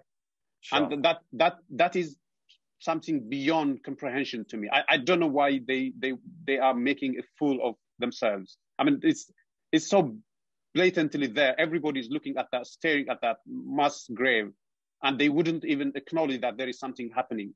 And I couldn't explain that. I think, really. Yeah, I mean, I know what you're getting at, and I think it's a sort of, people are playing sort of psychological tricks on themselves. I think, they sell a propaganda narrative. The war is over. There's just a few guys, old guard, hiding in caves. And they create these propaganda narratives, which are obviously comfortable and convenient for them. And then they end up believing them, and then they end up regurgitating them. And then there's so much groupthink, so there's no real disagreement. And yeah, there's just these incredibly comfortable narratives that are created, which people use to sort of psychologically insulate themselves from the reality of the situation. And I think partly these are probably fairly standard sort of wartime dynamics. And of course, I guess, any society that's fighting a war, there does need to be a certain amount of, obviously, a high degree of cohesion and solidarity, and also the societal control that comes from those authorities who are propagating, who are perpetrating the war. And so I think all of these things are in play. Absolutely. It does lead to a fairly surreal situation, no doubt. You have Ethiopian journalists writing about the election, and they don't mention the fact that there's a civil war going on in one of the regions, so the election isn't scheduled there. You're like, well, did no one during the course of producing this article say, maybe we should mention the war kind of thing. It is elements of it surreal, and I'm no expert in these things, obviously, but I think we just have to kind of delve into those individual psychologies and also the sort of like those societal dynamics which create these completely bizarre outcomes. Yeah, absolutely. I find that level of denial to be extraordinary, that people would go to that length to pretend to not see something that is clearly there. But it's also the effectiveness. I did say it's also about the effectiveness of the propaganda campaign. Also, maybe the receptiveness of society, the susceptibility of the society to the propaganda. But it's also the effectiveness of the propaganda machine. Well, I mean, there is no denying that there is a huge reservoir of credulity and servility in general, culturally speaking. I don't want you to be dragged onto that. No, I'm not going to be. Yeah, I know. If I could, and I'm done with this. If I could get your thoughts on press freedom in Ethiopia. So on the one hand, you have a man, Abiy Ahmed, who was lauded for bringing about press freedom. And on the other hand, we have you, who has been, essentially expelled. I think you used that word earlier, from Ethiopia. And we had Simon Marks also very, very crudely expelled from Ethiopia. They didn't even give him a chance to say goodbye to his family. The way they did that was embarrassing. Same as me, I just don't have a family. Yeah, so exactly, that's a good point. And of course, you will have heard that they killed at point blank a Tigrayan journalist in Matale because apparently he said something that they didn't like. And in general, the government has made it clear that it would take measures against people who perpetuate, who spread fake news. So, and fake news to them means news that they don't like. That's what it means. And so on the one hand, you have this very, very sorry state of affairs when it comes to press freedom. And on the other hand, you see people still lauding Abiy Ahmed for press freedom. And if you have any thoughts on this, and where do you see this going in the long term? Sure. Not many people are lauding this administration for press freedom now. And the fact that they did is part of a broader misreading and naivety and hyperbole that accompanied Abiy Ahmed coming to power and the promises of liberal democratic reforms, which were not really practical given Ethiopia's political challenges and other factors. So that, I think that explains that. And I think really, I think the key element here is that, there is this hostility to freedom of expression and dissent, very similar to the EPRDF government, which the TPLF was obviously a critical part of. And the tragedy for me is that whether we take the Tigray conflict or the situation in Metakel zone, and this is just the current crises, right? Metakel zone or Wolagas, the situation in South Wollo and around the Atai and Oromia zone in Amhara, whether we take the build up to the war and the outbreak of the war, Hachalu's assassination, etc., etc. All of these events need better reporting. They all need exposing. Like all of these massacres that are occurring, of Amhara civilians, other civilians in Oromia and Metakel. Who are the perpetrators? Who are the victims? Who's funding the perpetrators? It all needs to be exposed properly, and it's in this darkness that I know it's a cliche, but whatever, the evil flourishes. But it really does allow all of this. It facilitates all of this murky, violent political activity to occur. That lack of exposure by a semi-respectable media. sure, we have like people like Simon trying his best. You know, he's just a Ferengi like me and hadn't spent much time in Ethiopia. He's doing his best. Obviously, he just gets kicked out for pushing too hard. Ethiopian journalists, by and large, either hadn't got it in them, or they just are too scared to push, to start asking questions of the military. Where did you get your drones from? How many soldiers have died in this war? How much does the war cost?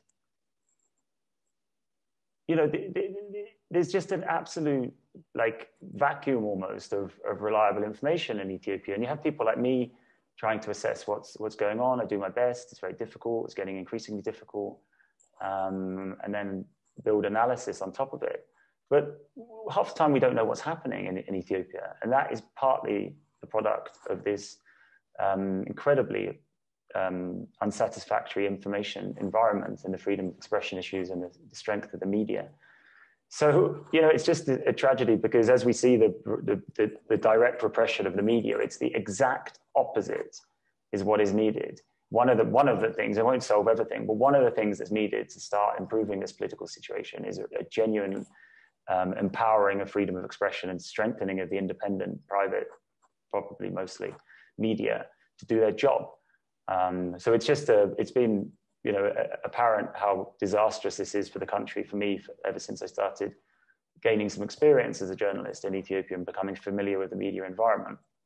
And it's just a massive, fundamental problem. Yeah, thank you, William. I think we have taken more time than I had promised you, so pardon me for that. But this was a fascinating conversation for me. I hope it was the same for you too. And I would like to say thank you for giving me the time for this, and in general for reporting on Tigray. I know you get a lot of stick and criticism for doing something, including from myself, but it doesn't mean that deep down we don't appreciate that you are trying to do a fundamentally good thing. And I'm sure you are aware more than me that you can't do anything without being criticized these days. So yeah, thank you. Yeah. Yeah. No, thank you, and yeah, like, you know, I think any kind of polarized political environment, you know, people doing jobs and staking up positions like mine, you're going to get flack from all sides, and I do understand that. I also understand the sensitivities of having a foreigner poke around in anyone's business, having outsiders, you know, performing the role that I do, and all the baggage, historical baggage that comes with that. So I do understand the frustrations, but, you know, thank you for your kind words, and I do my best. And then what else was I going to say? So what I wanted to say was, you know, thank you for the discussion, but not just for the discussion, but also for the manner that you probe and ask, you know, make, you know, kind of phrase constructive criticisms, and that's appreciated. There's not enough discussions like this that go on. It's the only way to proceed, even with these very, like, you know, nightmarish problems that people are presented with. And also, you know, it's notable that you did some detailed research into the crisis group publications. And I always say, you know, make your criticisms, but be precise and specific. You know, I can't respond to vague accusations. So it really helped to have a constructive conversation, because you did that research and I can respond specifically. So thank you very much for the opportunity. Yeah, so thank you so much. Appreciate that, and have a good day. Bye-bye. Okay, bye-bye. Thank you. Thank you.